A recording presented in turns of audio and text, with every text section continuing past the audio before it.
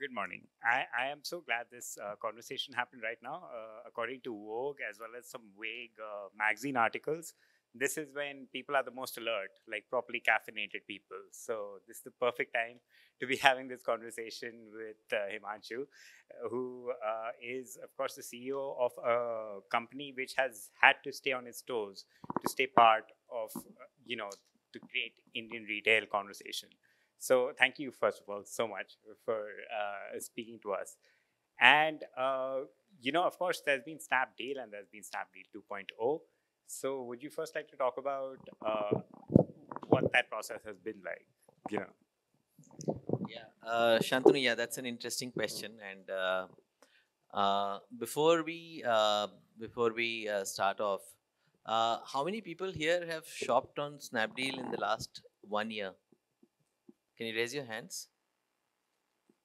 Yeah.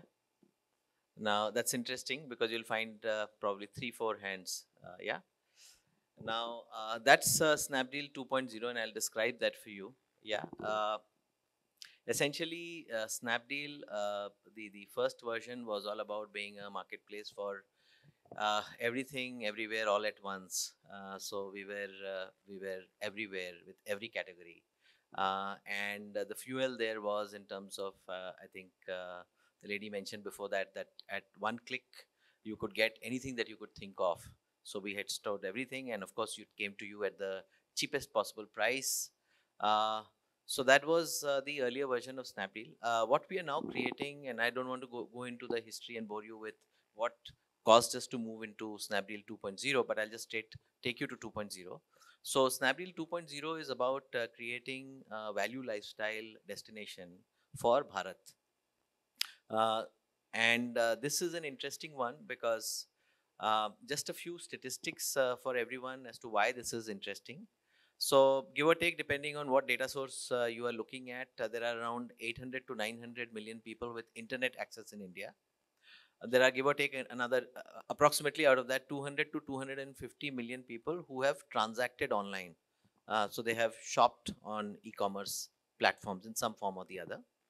Um, and the interesting part of this is that out of this 250 odd million, which has shopped on any of the e-commerce platforms, roughly around 50% of this is the value segment, and 50% is are people who came in onto e-commerce and internet long back. People like you and us, who probably have been on e-commerce for 10 years, 15 years, 18 years, 20 years, depending on age and everything else. The other 50% is the value segment. Large number of these have come in post the geo revolution. Quite a lot of them have come in during the COVID phase. But the interesting part is not this half and half. The interesting part is that the out of the 800 million, the next 200 million e-commerce shoppers will largely all come from the value segment. Yeah, and if you think about it, it will be clear to you that the the more well-to-do segments, whoever had to be on e-commerce is already on e-commerce. Yeah, only it's the birth rate and people moving into adulthood. That's the percentage. It will not grow much. Almost 90-95% of the next 200 million shoppers or 250 million shoppers would come from the value segment. Now, therefore, we embarked on this journey of creating this destination for value lifestyle. In the value lifestyle segment, the quality of merchandise is very poor. So, how do you make value lifestyle destination with good quality merchandise for the consumers? And how do you make it of appeal to people who have got not too much money with them? In fact, very little money with them. Yeah, and that's really discovering the fortune at the bottom of the pyramid and how you can scale it up in a profitable manner. So that's the Snapdeal 2.0. And we discussed this that of course everyone talks about Amazon right now, but the thing is, especially in a country like Bharat, in India, Bharat is its own segment, and it perhaps like far outweighs the India segment, like the Snapdeal or the Flipkart or the Amazon. And so, could you describe the typical Snapdeal customer, like what they're looking for, and how you sort of know that they're looking for that and have them in mind? So very interesting. I think the thing is that whether you, since you name two of them, so Amazon and Flipkart, do they cater to the Bharat customers? Yes, they reach out to the Bharat customers. Do they service those pin codes? Yes, they do. But what's the difference? The difference is that the experiences on all the platforms are created for metro audiences. The experiences are created for people in this room. The experiences are not created for the Bharat customer. It is an inbuilt assumption that the aspiration of the Bharat customer is identical to the needs of the metro customers. And only the price range is different. This is the assumption. Absolutely. Yeah? And this is actually not true. I'll give you illustrations of this, right? If you were to look at our audience is, one is very clear, one is in terms of, vernacular versus English, but that's okay. That is quite understandable. But the more important one is that lot of them are reasonably new to e-commerce shopping. They struggle to fill the address page. One quick statistic for you: on our platform, 70% of the purchases take place without anybody keying in a search term or filtering or using any of the filters. So 70% without using filter, without using search term. What does that mean? That essentially means that they're relying on the homepage feed, and they're relying on the tabs. So go men, t-shirts, etc., etc. So you follow the tab. Now, this customer is quite different from the metro audiences who quickly want to reach and see what they want to see. Yeah. Now, how do you make the assortment that Divya sees different from what Ramdeen sees? Yeah. And how do you dynamically do that? So the role of data science in our case is significantly higher than the other platforms. Right. What I show to you will make the difference between your buying or not buying. How do we handhold you through the process? Yeah. How do we enable you to fill up the address pages easily? Yeah. Visuals are picture led. The PDP pages are picture led.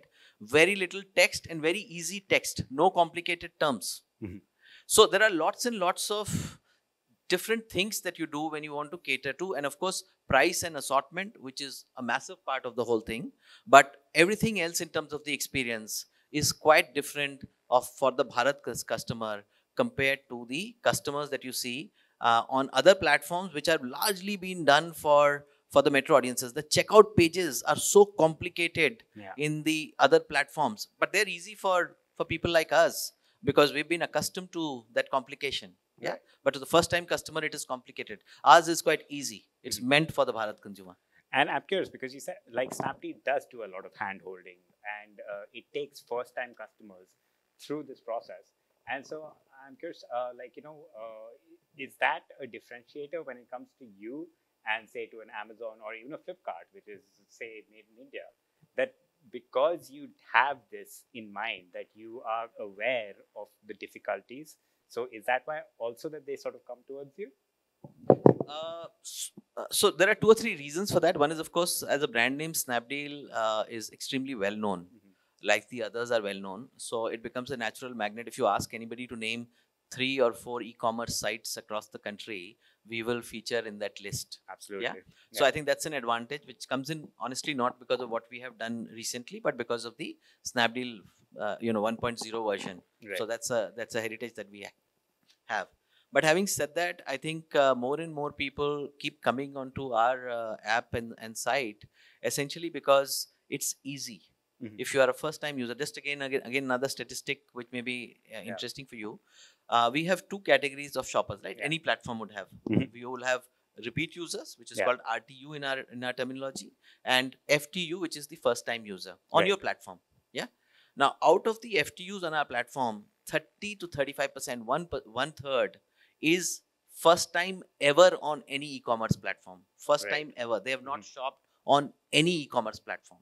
Now, this is completely different. What you need to create for them is therefore completely different from what you need to do if there are people who have shopped multiple times and are coming on a platform.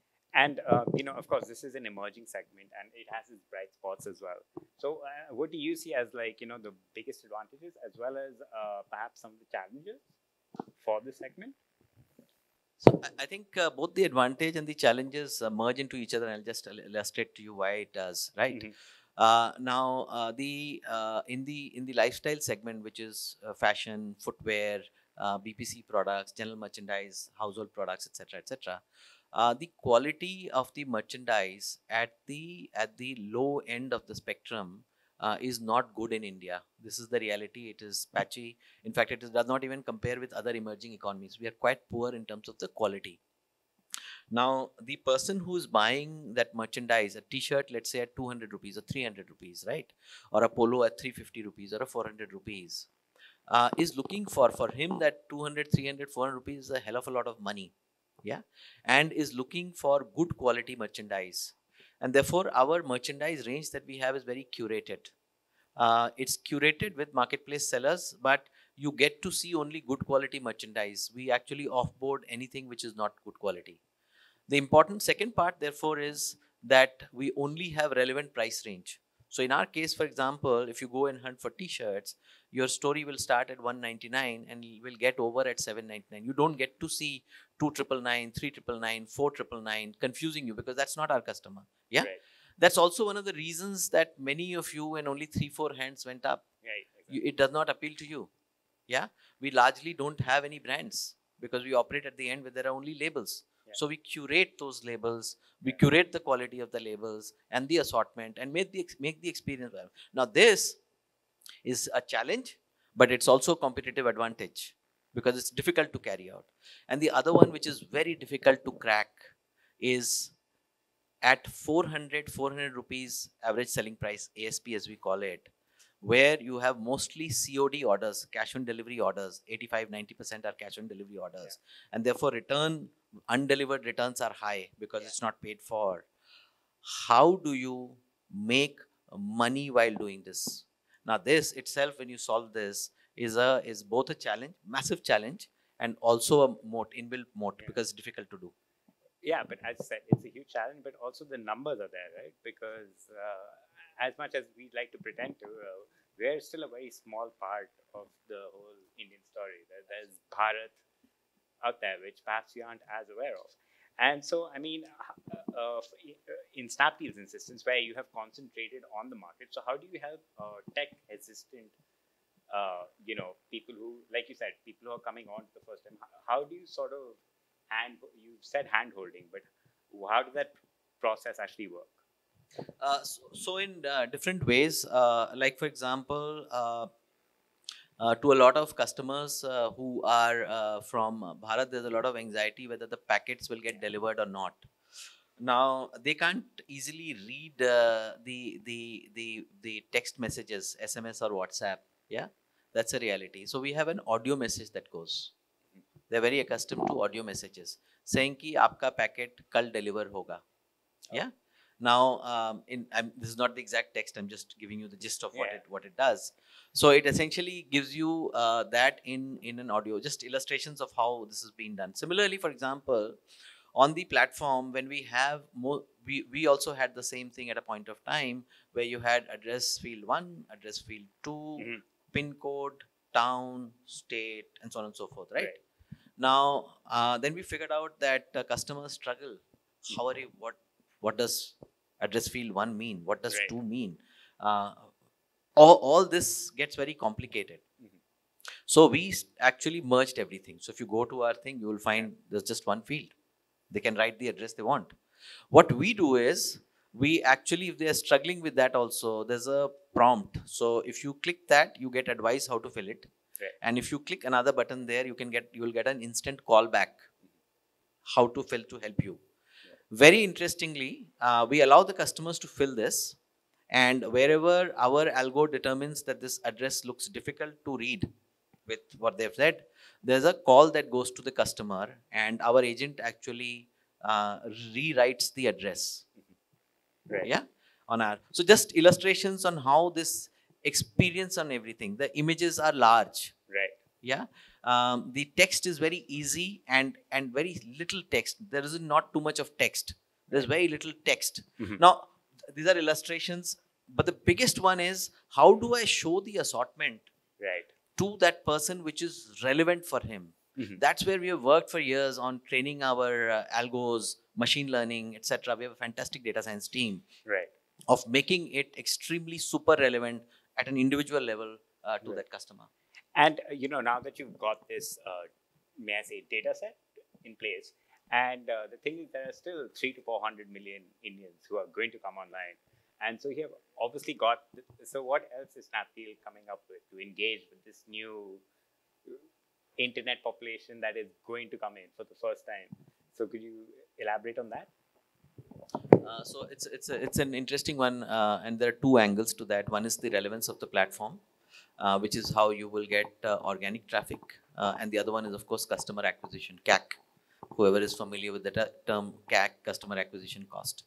Now, without going into details, it's very important because we want to be profitable to get both these right, and both these require a lot of work actually. So the digital marketing team that we have is probably one of the finest, and probably one of the most conjuice teams that you will ever find around, and it's built in their DNA. Because when you are going to sell a product at 400, 450 rupees, you need to make sure that you acquire them at a small number, right? Otherwise, it'll be unprofitable, sure. And you need to get them at scale. You need to get large number of them, which is a completely different mechanism from actually acquiring customers at whatever CAC in large numbers. So the skill set is quite different. And platform, we discussed platform to be more and more of appeal as we move forward. Yeah. All right, great. And so, is there anything else you'd like to talk about? Snapdeal in particular, which it's coming up with in the future? Yeah. So one of the things that we have done is that we have also created a house of brands. When we figured out that there's a problem with the value segment, so we figured out that we need to look at creating some of the range ourselves to get the quality in place. And that's where another company, which is a subsidiary of Snapdeal called Stellaro Brands, was born, which is a house of brands. We have a bunch of brands which we have on our platform, and we also sell on third-party marketplaces. So if you were to look at Agio or if you were to look at Amazon, you will find these brands. Some of them are doing quite well there. It's just a few months. So there's a brand called Rangita. So if you go on Agio, you will find that it has actually made its way into first fold, second fold of the discovery there organically. So it's scaling up quite well. We have a large team which is from the physical world, which makes these brands. So we have buyers, we have planners, we have designers, we have sourcing people, we have full content team, we have a large QC team to cater to this. So we have got a house of brands which is called Stellaro Brands. We have got 6-7 brands as of now, which we've all created from scratch over the last 10 to 12 months, and some of them have gone live in the last 2-3 months on some of these platforms, doing quite well. So that's the other interesting part, which was a discovery when we were trying to solve this problem at the mass level. And it's interesting that there was this pivot for Snapdeal from India to Bharat, and now I think as consumers we can only hope that you pivot back to India as well, so that you're part of your consumer base. So that's a huge opportunity, and in fact, the answer in many ways is known to us. When I requested, and I knew that very few hands will go up. That's a huge opportunity. Absolutely. We need to solve this. As of now, we don't have a solve because the platform requirements, the need, the interface is quite different from the Bharat consumer custom compared to the audience that we see here. And therefore, while people say India and Bharat are the same, they are not the same. It's quite different from each other. They're not the same at all. No. And for us, it'll be quite a challenge to actually start catering to the audience that's sitting here. No, I'm sure there'll be a lot of players that need to come into play to sort of bridge that gap, but I'm sure Snapdeal will be one of them. So thank you so much. Thank you, Shantanu. Pleasure talking to you. Thank you.